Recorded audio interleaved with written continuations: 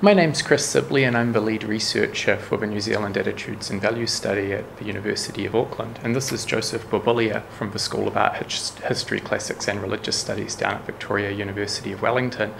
In this video we're going to talk to you about feedback from one particular publication from the New Zealand Attitudes and Values Study. And this is one of the first big papers from the study looking at change in New Zealanders over time. So we're putting this video up on the website mainly as a way to try and say thank you to all of the people who've taken part in the study. So thank you if you have taken part in the study, and we really hope you continue to participate because the study's about to go into its 4th year of data collection. So it's really starting to get exciting with the different findings that we're discovering. What we're going to talk to you about today is looking at change in religion in the New Zealand population, and particularly in relation to the horrific earthquake that's happened in Christchurch. So I'm going to pass over to Joe to talk about that now. Well, thanks, Chris. And I'm just going to say how I got interested in this. So I study religion, and Chris set up the NZAVS to see how attitudes and values are changing over time. And in particular, I was interested in how religion is changing over time. Now, one thing that came out of the data on the NZAVS is just the magnitude of suffering and difficulty that people encountered in Christchurch after the earthquake. Now, that was a really tough thing. And so what we want to do is sort of think about what resources are available to people in the wake of a natural disaster of this sort of magnitude. And so we're interested in the people of Christchurch, but we're also interested in really contributing some sort of knowledge that would be helpful to people who might encounter a similar kind of difficulty. Now, one thing that philosophers and theologians have debated about for centuries is just the role of religion in the wake of extremely traumatic experiences. Now, some people say that religion is a kind of comfort and it helps people to get through times of exceptional difficulty, and others say that religion is really sort of like provokes anxiety or increases anxiety, or it's about getting people to do things which are not quite good for them. And it's really an open question whether or not being religious really brings any kind of comfort to people. And the second question is, even though we might be drawn to religion at times of exceptional crisis, well, does being religious help us in any kind of way? So these two questions are different. So we could be attracted to religion at times of crisis, but it could be something that really makes no difference.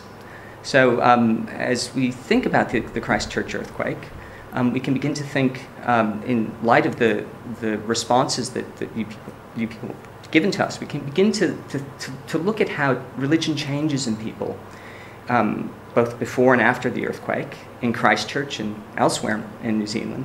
We can begin to see what it is about religion, if anything, that helps people to move forward. So I'll hand over to Chris, who's going to talk about our results. The data we're analysing here is from the first phase of the New Zealand Attitudes and Values Study, which was collected in 2009, so back before the Christchurch earthquakes occurred. And we matched the people that completed that phase of the study with those who also participated again in 2011, last year, so after the Christchurch earthquakes had occurred. And in total we had about 4,000 people who completed both of those two questionnaires 2 years apart. And the questions we were interested in looking at in those two surveys related to people's religious affiliation. So the exact wording of the question for those who took part in the study was, do you identify or affiliate, I believe, with a religious or spiritual group? And people simply said yes or no to that. And if they said yes, we asked them what group specifically. And we also asked people just to give a simple rating on a scale from 1 to 10 of their satisfaction with their overall level of health. Was their health very good, or was their health very poor, or was their health somewhere in the middle? And by doing that, we could look at changes in people's perception of their own health, so their subjective rating of their health over time, and we could match whether that paralleled or coincided with any sort of change in their religious affiliation over time, whether people had found God or become religious over time, or whether people had always been religious over that period of time, whether they'd been non-religious consistently over that period of time. We also had another very important variable, which is that we knew which region of the country people were in. So we knew whether people lived in the Christchurch region, or we knew whether they lived in other regions of the country. We also knew from subsequent questionnaires whether people had been personally affected by the earthquakes, because we asked them that too. And a fair few people, of course, all around the country said they had. So this allowed us to look at change over time in subjective ratings of health and how that would coincide with religion. So the first figure that I'm going to show you, figure 1, shows levels of, or percentages of the percentage of people who are affiliated with different religious groups in 2009 and again in 2011. And as you can see, we've presented two identical figures, well, near identical figures. The top one splits people up by region of the country, and here we're comparing the Canterbury region on the left with everywhere else in the country grouped together on the right. And what you see is that people were more likely to convert to a religious group or to find faith if they lived in the Christchurch or Canterbury region relative to other regions of the country. So something different happened in Christchurch to religious affiliation. If you look at the lower half of that figure, you see exactly the same pattern when you split people up by whether or not they said they were personally affected by the Christchurch earthquakes, regardless of whether they themselves still lived in the Christchurch region or not. So of course these two overlap a lot. People in the Christchurch region were far more likely to say they were affected by the quakes. And these two measures are strong when you put them together because they tap slightly different aspects of this effect. And in both cases what you see is religious affiliation increased in the Canterbury region and for those affected by the earthquakes relative to the rest of the country, their religion grew. Our second set of analyses looked at change in ratings of health, and what you can see in this figure are people's overall ratings of their satisfaction with their health in 2009 and then 2 years later in 2011. And this is split up for people who said they'd been personally affected by the earthquakes versus those who had not. And it's also separated for people who were consistently religious, that is, they said they were religious in 2009 and they were also religious in 2011. And as you can see on the left side of this figure, for people who were religious and across that period of time, whether or not they were affected by the earthquakes had no effect on their ratings of health. They were massively consistent. We don't see any change there for people who were religious. We also don't see any change, as you can see in the middle figure, for people who were non-religious. In fact, their ratings of health are the same as people who were religious.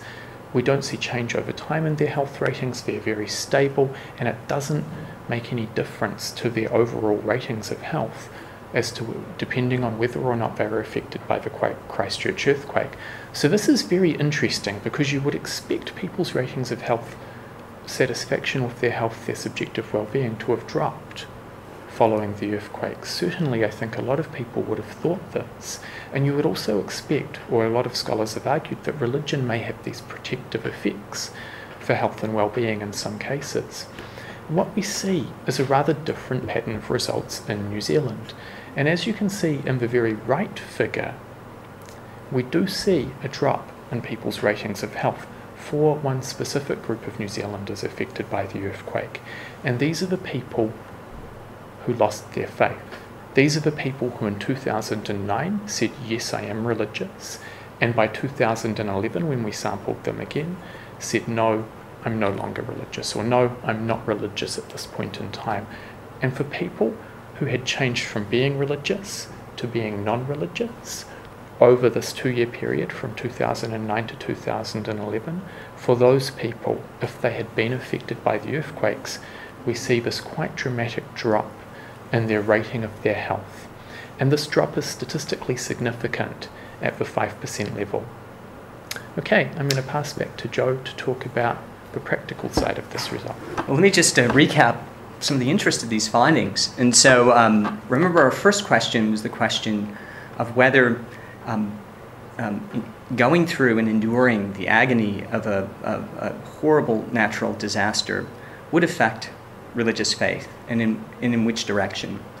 So although the Anglican cathedral was smashed by the earthquake, although the Catholic cathedral was destroyed, although a third of the properties in Christchurch were damaged beyond repair, and although so many people lost their livelihoods, and although nearly 200 people lost their lives, we find that there is this increase in religious faith in this area.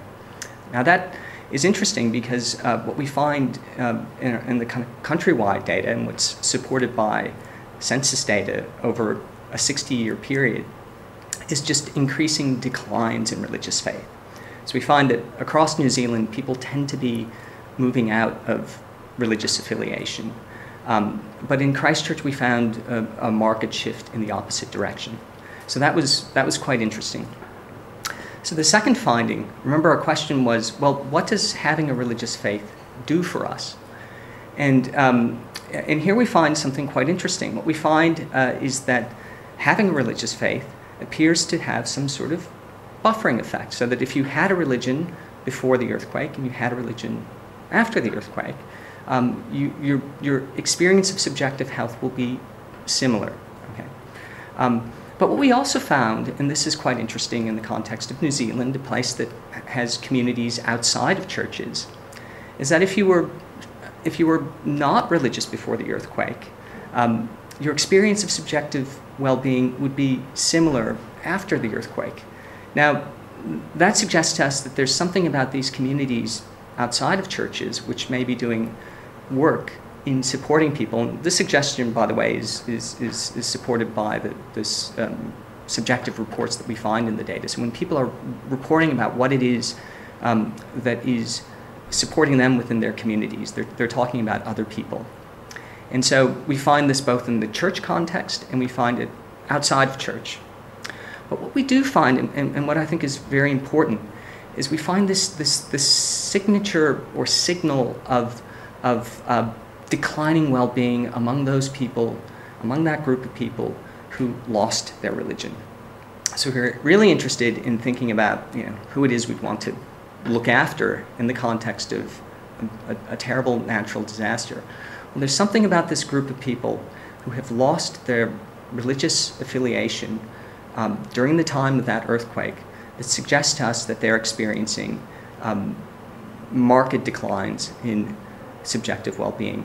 And I think, to me, one of the interests of this sort of study is it points to the importance of listening to people over a period of many years and attending to what it is that's happening to them in the context of an entire country, and seeing what sort of changes are associated both with improvements, or protection, buffering. And here we find both church and secular communities are doing something like that. But we also want to attend to the signals of suffering as well. And I think that we do find it in that group, and it raises a whole lot of questions about why that is so, questions which we hope to address in future studies. So I think I'll just close my bit for thanking Chris for inviting me on to this project, and thanking you all for participating in it.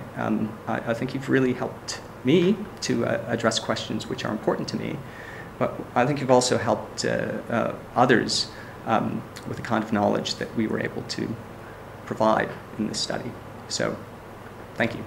And I'll just add my thanks to that. I hope you've found this recording interesting. And if you are a participant in the New Zealand Attitudes and Values study, then an especial thank you to everybody who's been taking part in the study, and I hope you'll continue to do so, and I hope I'll be able to put up many more videos of findings that we can't really imagine in terms of what we're going to see and change over time. So cheers. Thanks.